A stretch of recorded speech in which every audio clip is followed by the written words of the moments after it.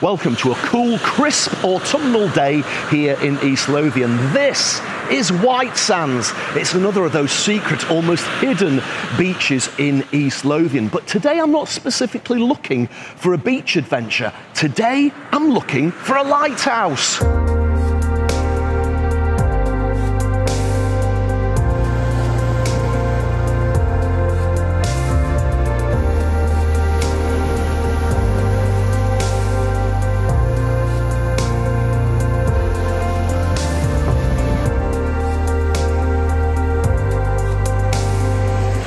The lighthouse I'm looking for today is called Barns Ness Lighthouse, and it's just over the headland up ahead.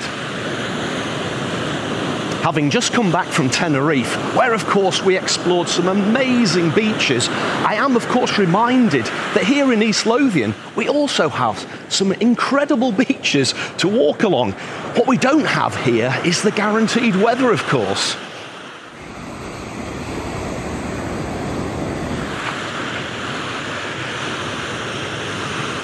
I've never been here before, and I love it when you've just really got to follow your feet and see what you can find.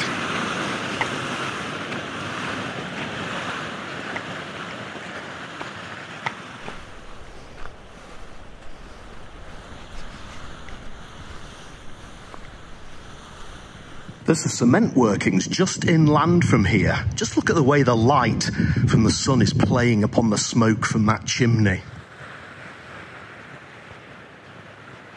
Let's just walk a little bit further along the cliff top and get a look at the lighthouse from a distance. We are about 5 miles south of Dunbar. So Dunbar's that way, and this is where we're heading. We're heading right over there to Barns Ness Lighthouse. There on the other headland, beyond the lighthouse, that's the Scottish borders, and finally into England and Newcastle beyond. Well, we're getting a bit closer to the lighthouse now. I'm just wondering, do you think that lighthouses are scary? I think they're scary.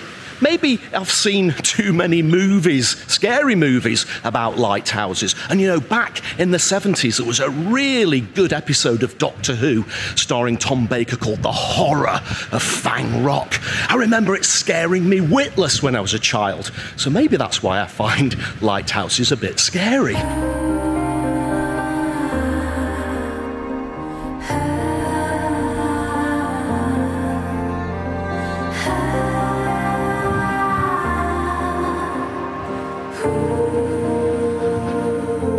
The thing about this lighthouse is it now acts as a holiday cottage. I believe it has 5 bedrooms, 2 conservatories, 2 bathrooms and a sitting area and kitchen. I imagine in the summer when it's really hot, it could be quite a romantic place to stay. As long as, of course, you're not one of those people like me who finds lighthouses scary.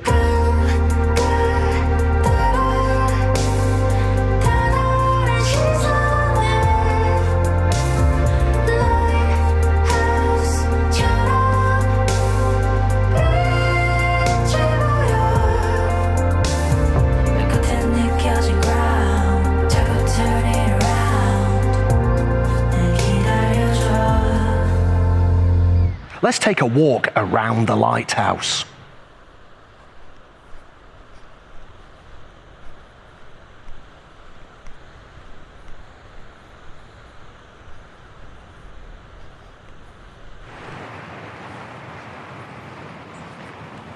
And as I've come round the corner, I can see right there in the distance Torness Nuclear Power Station.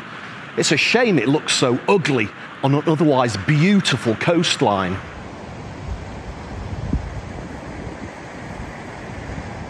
So if you want beautiful views, just look the other way. Ignore the nuclear power station, take in the East Lothian coastline.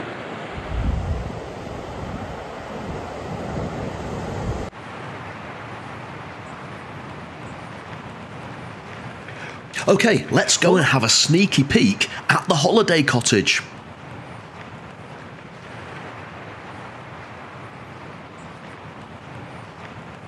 Because we only live about 15 miles away from here, I guess we've never thought of coming and staying a night in somewhere like this, somewhere unique. maybe it should be a Valentine's treat in the future. Would you stay in a place like this, even if it was only within a very short drive of your home?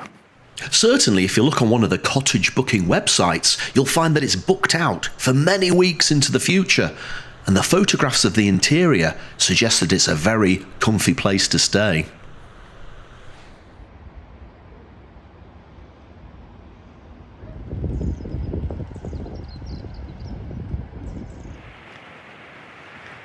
Yeah, if I did stay here, if we did stay here, it would have to be in the summer. I can't shake off the images of all those scary movies about lighthouses. They always have wind-lashed rocks and driving rain, and just imagine being here in the winter in those conditions.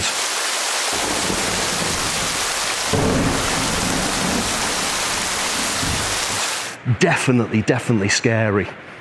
As far as I'm aware, you're not actually allowed to climb up to the top of the lighthouse. In fact, you can't actually go into the lighthouse building at all.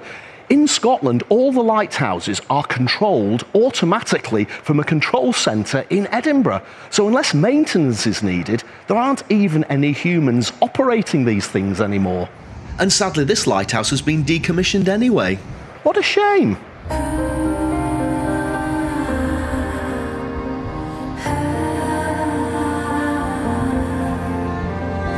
Oh, do you know, I could murder a cup of coffee. I should have brought a flask with me. If you ever did decide to stay here at Barns Ness Cottages, you'd have to bring everything with you. There's not a shop for miles or miles around. Not even a coffee shop, not even a burger van. We really are sort of out in the wilds here. But you know what? It's gorgeous. If you enjoyed this episode of Rog Vlog, please do subscribe to the YouTube channel. Remember, it doesn't cost you a thing to subscribe. All you need to do is hit the subscribe button and the bell notification icon. Until the next video, remember, there's always something to see. So get out there and find it.